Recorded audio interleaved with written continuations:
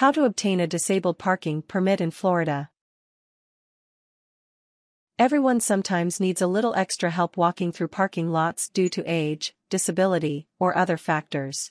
As a Florida resident, if you cannot walk from a regular parking space to the front of a business, you may qualify for a handicapped parking permit. Disabled parking permits were created for just that reason. The Florida Department of Highway Safety and Motor Vehicles has developed a fairly simple process for determining if you are eligible for a disabled parking permit and then helping you apply for and receive one. Part 1. Determining your eligibility. 1. Determine if you qualify. The standard set by the state of Florida is that a permit will be issued to people who are either temporarily or permanently impaired in their ability to walk 200 feet without stopping, or who are sight impaired, temporarily, or permanently legally blind. If you believe that this definition applies to you, then you will want to consult with your doctor and proceed with the application. There is an additional qualification that Florida recognizes, which is the disabled frequent traveler. If you are disabled and travel frequently by plane, train, bus or boat, or if you are a quadriplegic, you can apply for 2 permits. That will allow one for a car at your departure site, and a second for a car at your destination. 2. Consider whether your disability is temporary or permanent. If you have a condition that limits your mobility but will only last a few months, such as a broken leg for example, you may only need a temporary permit. This is valid for up to 6 months. If your condition is permanent or will last longer than a year or so, you should apply for the permanent, regular, permit. 3. Review the state eligibility requirements. According to the Florida Department of Highway Safety and Motor Vehicles, the following issues are considered recognized disabilities: inability to walk without the use of or assistance from a brace, cane, crutch, prosthetic device, or other assistive device, or without assistance of another person. If the assistive device significantly restores the person's ability to walk to the extent that the person can walk without severe limitation, the person is not eligible for the exemption parking permit. The need to permanently use a wheelchair. Breathing restriction caused by lung disease.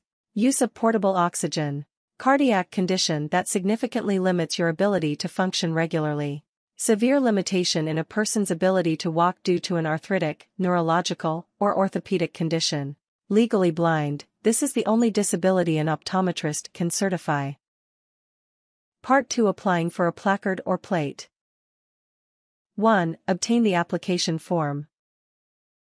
You may obtain a copy of the form by printing it from the Florida Department of Highway Safety and Motor Vehicles website at 2. Complete your portion of the form. You will need to provide the following information: name, address and driver's license, or Florida identification card, number, email address, signature. 3. Get your doctor's authorization. Your doctor must complete a portion of the form. He or she must certify whether your condition is permanent or temporary. In Florida, any of the following may complete this portion of the application form: physician, osteopathic or podiatric physician, chiropractor, optometrist only with regard to eyesight limitations, advanced registered nurse practitioner under the protocol of a licensed physician, licensed physician's assistant. 4. Prepare the fee. There is a fee of $15 for a placard for a temporary disability. There is no fee for a permanent placard. If a second temporary placard, i.e., a renewal, is required within 1 year, there is no fee for the second placard. However, for an additional temporary placard beyond 1 year, there would be an additional fee of $15. 5. Submit the application. You may submit your completed application in one of 2 ways, either by mail or in person. Be sure to keep a copy of the completed form before submitting it. By mail, send the completed form, along with the fee, if you are applying for a temporary permit, to your county license plate agency. In person, take the completed form and fee, if required, in person to your county license plate agency. Find your county license plate agency. You can find a listing with links to each of the individual county tax collector offices at 6. Call ahead. If you are planning to submit your application in person, call your county tax collector office ahead of time. Some may accept appointments to minimize your wait time. Part 3, Dealing with lost, stolen, or seized placards. 1. Submit a copy of the application. If your placard was lost or stolen, you can get a replacement.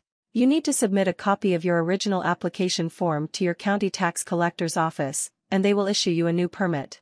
The medical certification may be no more than 12 months old, or you will need to complete a new application.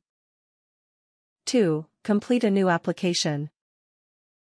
If you do not have a copy of the original form that you completed, then you will need to complete a new form and apply from the beginning. 3. Investigate a seized placard. If the police believe that your car has committed a parking offense, probably in violation of the placard rules, then your placard may be confiscated. If you wish to reapply for a new disability parking permit, you must include a letter of clearance or a receipt from the Division of Motorist Services.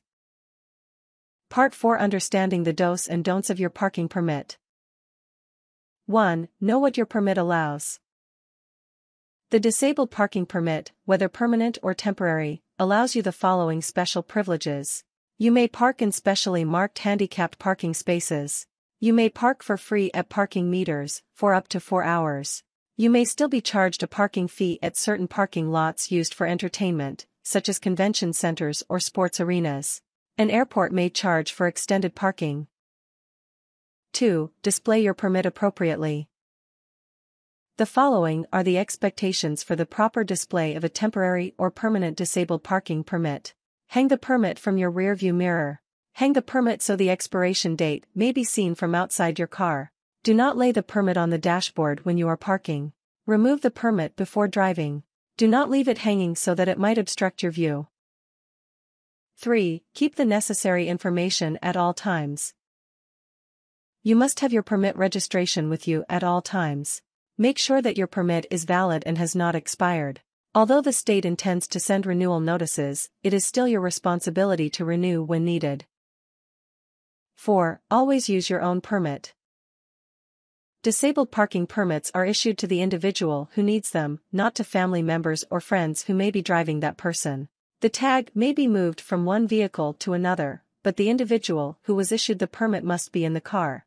Violations for people who use another person's parking permit are severe. Tips.